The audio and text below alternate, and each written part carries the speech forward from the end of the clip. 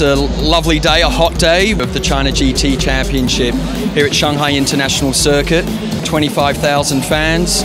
This is the first year of China GT. It's been freshly relaunched and we have a 4-race calendar this year.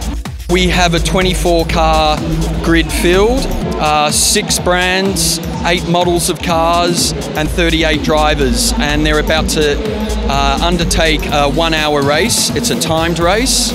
We're really looking forward to a very exciting and interesting race.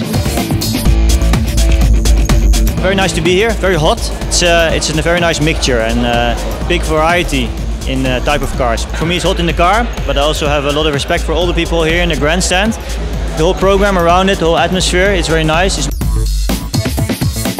Hey, I'm Steven. It's the first time joining China GT. Great atmosphere and great race. Hopefully have a good time.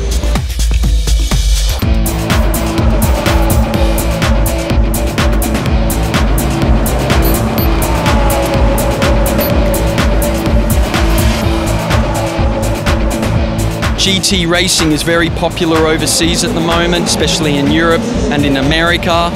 China's the world's largest and fastest growing automotive market in the world, and therefore it's a logical step to bring the GT concept of racing to China and showcase it to the Chinese people. So we're very optimistic about the future ahead.